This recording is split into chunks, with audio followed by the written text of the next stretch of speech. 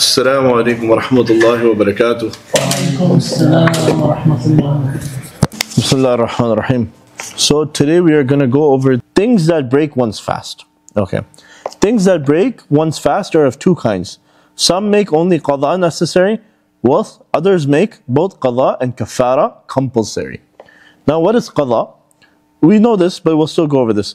Qada is to keep one fast in place of one that breaks or is broken intentionally. Basically making up. Qada is for salah as well.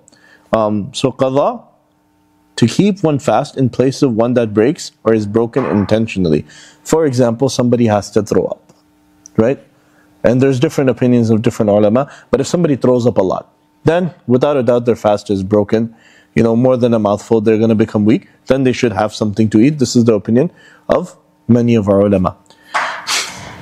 For example, somebody's bleeding profusely. Like, you know, they got stabbed, they're bleeding a lot. In that case, rather than weakening oneself, the shuyukh, the ulama will say, eat something, drink something. Don't put yourself in a perilous situation. Sheikh, is that correct? Yeah, for sure. Yeah, okay. So the next thing is kafara. To keep one fast after another for 60 continuous days. In the matters of fasting, this is what the kafara is. However, if one is unable to keep these 60 fasts for some valid reason, continuous sickness, then one has the options of choosing from one of the following four. Now kafara will become compulsory on somebody. Qada and then kafara is if you intentionally break the fast, you have nothing is wrong with you, and you decide your friends want to have lunch, and you go have lunch with them. It's like, you know what? It's okay. Allah is all forgiving, let's go have lunch. And you go and you have the best shawarma. That shawarma will cost you this qada, the kafara, and also the displeasure of Allah subhanahu wa ta'ala. And honestly speaking, even if you like, you know, we ask, you know, we talk to the sisters, like I talk with my wife, they always say one thing, that, you know, for the fast that they miss in the month of Ramadan, they're like, it's not as much joy in making those up outside of the month. It's just not there. Ramadan just has that joy that you can't find anywhere else. So what are the following four conditions which the ulama have given us? Okay, feed 64 poor people to their fill for 2 meals. Okay. The second one is feed one poor person 2 meals a day for 60 days.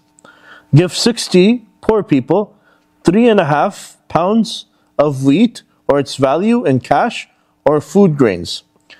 Give to one poor person not less than 3.5 pounds of wheat, rice or food grains or its value in cash for 60 days. So these, like the second two, it's best to ask the ulama which are local to you how you should abide by this.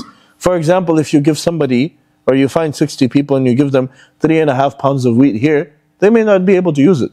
You know, they may not be making bread or something. So ask the local scholar, what is a good thing to give? Whether it's feeding them, whether it's money or whatever, it's the equivalent, that the local sheikh or the local scholar will explain it to you. That, for example, like, you know, fitrah, right? Fitrah, it varies depending on if somebody gives it according to the different categories. If you give it according to the wheat, if you give it according to the dates, you know, different values. So you want to ask your local scholar which is the most complete way or the best way of giving this kafara if you do break your fast in a way like that. And inshallah next week we'll go over things that break one's fast but only make qada wajib. So jazakallah khair. Assalamu alaikum wa rahmatullahi wa barakatuh.